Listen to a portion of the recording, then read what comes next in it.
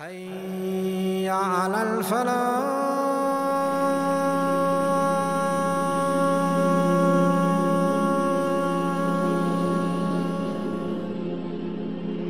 This life is full of ups and downs, especially for the believer. There is hardly a day that goes by without us hearing our most sacred and cherished beliefs, the culmination of the teaching and the passing down of knowledge from the creator of the human race to the members of the human race. The knowledge that without it, there would be no happiness in our lives, nor fulfillment, nor purpose, nor satisfaction. This gift from the creator to the creation is being attacked, and that's putting it mildly. And these sort of attacks can take an emotional toll on us. It even took an emotional toll on the prophets and messengers of Allah subhanahu wa ta'ala. You're angry, you listen to angry music, it makes you more angry. You're sad, you listen to sad music, makes you more sad. You're broke, you're frustrated, you go drive too fast, you get a fine. Now you're more broke. Have I relieved my stress, or is it still with me, but I'm covering it up? I'm smiling at the boys, but inside I'm crying.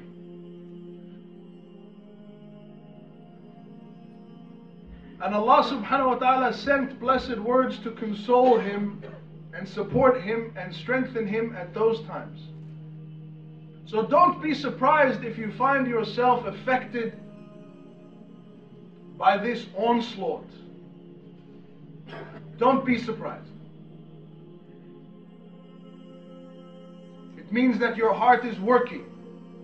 But every once in a while, as a Muslim, you might feel like you need a break. And Sayyidina Muhammad sallallahu alayhi wa sallam has told us how to get that break, how to get that peace. And it's easier than you might think. First of all, think about the kind of things you normally do when you're stressed. And it's different for everyone, right? You might invite the boys around, have a barbecue. You might listen to some music by yourself. You might hang out with a group of people who are fun. Let's go out, man, let's get crazy. But the point is that even if you do these things, whatever they may be, however you think that you are relieving your stress, while you are doing that activity, whatever it is, the thing that's stressing you out, the thing that's bothering you, the thing that's preoccupying you is still really on your mind, isn't it? While you're out with the friends, or while you're smoking the shisha, or while you got the music cranked up, or while you're driving too fast, or whatever it is. Have you really forgotten about that thing that's bothering you? You can't find a job. You can't find a wife. You can't get a visa. You can't get a qualification. Whatever it may be. All of these things that we think are the things that are going to make us feel better or relieve our stress, just make us forget. I put it to you that you already know that none of these things actually work. You're angry, you listen to angry music, it makes you more angry. You're sad, you listen to sad music, makes you more sad. You're broke, you're frustrated, you go drive too fast, you get a fine. Now you're more broke. Have I relieved my stress, or is it still with me, but I'm covering it up? I'm smiling at the boys, but inside I'm crying. Prophet Muhammad sallallahu alayhi wa sallam, everything that he said was gold. And there are several hadith that are all similar to this one that I'm about to mention. Some are longer, some are shorter. Let's go with the simplest version. Prophet Muhammad ﷺ, he said that there are angels roving the earth, flying around, and they are looking for the gatherings in which Allah subhanahu wa ta'ala is being remembered and mentioned. And one will come, and two will come, and five will come. And subhanAllah, they will start to run out of space. They will start to surround the believers with their wings. And then they will have to stand on each other's shoulders. And then their number will fill the first heaven. So already we have run out of numbers and words to describe the distance that these angels are going to fill up in the first heaven. Already we can't describe. How many angels are gathering around to listen to sinners like you and me mention and remember Allah subhanahu wa ta'ala? And they will reach to Allah subhanahu wa ta'ala distances and numbers that are unfathomable. And then something incredible will happen. There are certain benefits that are tangible, that are seen. First of all, you might learn something new. Second of all, you might be reminded about something that you already know. But it's good to be reminded. Third, the angels are making dua for you for as long as you are there. And if nothing else, at least you are not in a haram environment. These are all tangible benefits. But it's the intangible benefits that are incredible, and in which you will find the rest that you actually seek, that you can't get from music and shisha and driving too fast and partying too long and being up all night and girls and guys. There is no comfort there for you. In these gatherings, Allah subhanahu wa ta'ala will then send something down from Him. Allah subhanahu wa ta'ala will pour down onto those believers who are in that gathering His forgiveness, His mercy, and His sakina. Sakina is a difficult word to translate into English with one word. It has so many meanings. Peace, rest, security, tranquility. Allah subhanahu wa ta'ala will give the hearts rest that are in a place where Allah subhanahu wa ta'ala is being mentioned and remembered. Did Prophet Muhammad sallallahu alayhi wasallam ever lie? He never lied, and we believe everything he said, the things we see and the things we can't see. And he said that in those gatherings, Allah subhanahu wa ta'ala will send down upon the people sitting there His sakina. This rest of the heart that you and I are looking for, that's where it is. Earlier today, you might have had something on your mind. You might have had something bothering you. You might have had a concern or a worry, a fear, an anxiety, an apprehension, a preoccupation. Are you thinking about it now? This is where you can find those moments of peace, those moments of tranquility, when you feel like you need a break from the world. It's in the gatherings of knowledge that you will have your sakina gifted from Allah subhanahu wa ta'ala. When the battery is flashing, battery low, this is where you can come and pump yourself up again. This is where you can come and know that you are on the truth, that Allah subhanahu wa ta'ala has sent 124,000 prophets and messengers to give you this one message of how to win the favor and the love of Allah subhanahu wa ta'ala, how to be happy in this life and how to be a member of Jannah in the next life. And so it's in these gatherings that the hearts will find rest. And as Allah subhanahu wa ta'ala says in the Quran, truly in the remembrance of Allah subhanahu wa ta'ala do hearts find rest. So when you feel like the world is getting too much, now you know where you can go and now you know what you can do.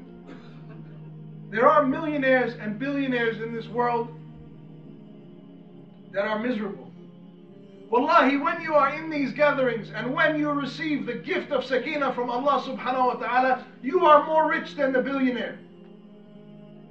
You are like the man or woman who has everything, because Allah subhanahu wa ta'ala has given you the peace and tranquility and has poured His mercy and forgiveness down on top of you. No matter how much money you have, how many cars you have, how many houses you have, how many wives you have, how many children you have, you can have all of those things and still be miserable. But you will never have the sakina from Allah subhanahu wa ta'ala and be miserable.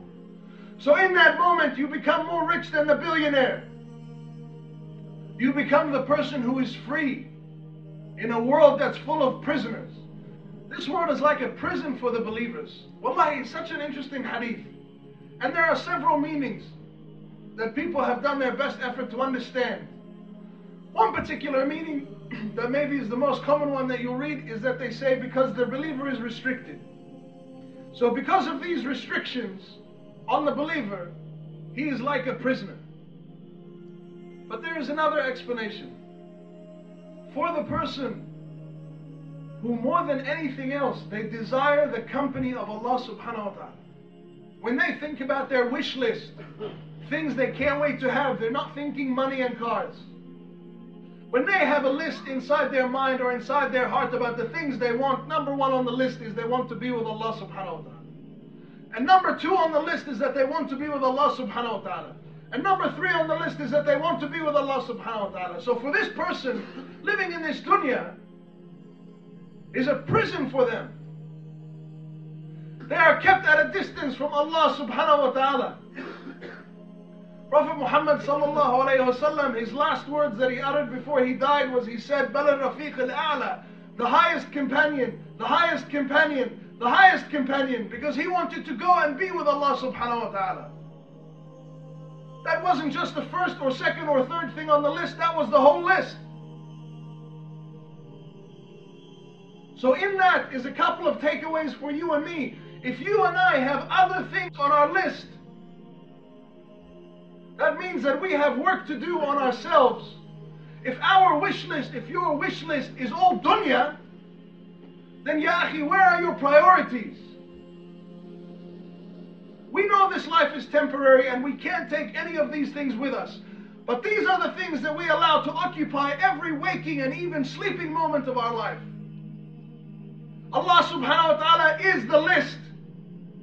And that's why this world is a prison for the believer, because he is kept at a distance from the one that he loves. The believer who thinks like the Prophet and the companions, he goes to sleep at night dreaming of the day that he will be able to look up at the face of Allah subhanahu wa ta'ala, and Allah subhanahu wa ta'ala will be smiling at him. Their greeting on the day they see him, on the day they see him, their greeting will be salam. فَادْخُلِي فِي عِبَادِي وَادْخُلِي جَنَّتِي. O you, the soul who is now at peace, enter into my Jannah. This is the day that the believers dream about. This is why this world is a prison. What happiness do you have here? Tell me.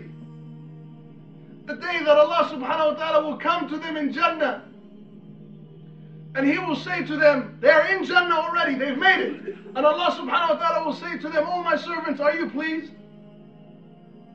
Are you happy? Is there something I can do for you? Is there something I can get for you? And the believers, they will be shocked. How can we not be happy? We're in Jannah. And Allah subhanahu wa ta'ala will say, shall I tell you something that's better than what you have? And again, shocked, they will say, Ya Allah, what can be better than this? We're in Jannah. And Allah subhanahu wa ta'ala will say, I will be pleased with you. And I will never again, never again, never again be displeased with you. لا خوف عليهم ولا هم يحزنون. لا خوف عليهم ولا هم يحزنون. لا خوف عليهم ولا هم يحزنون. They will never again feel fear, and they will never again feel sadness. And the crazy thing is that you and I know all of this. Wallahi, if you pay attention, I will never be speaking and give you new information, because I actually don't know anything. Everything I'm saying to you in all the khutbahs and talks that I've given is stuff you already know. Wallahi. Don't you already know this? You know and I know. But what are we chasing? What are we preoccupied with?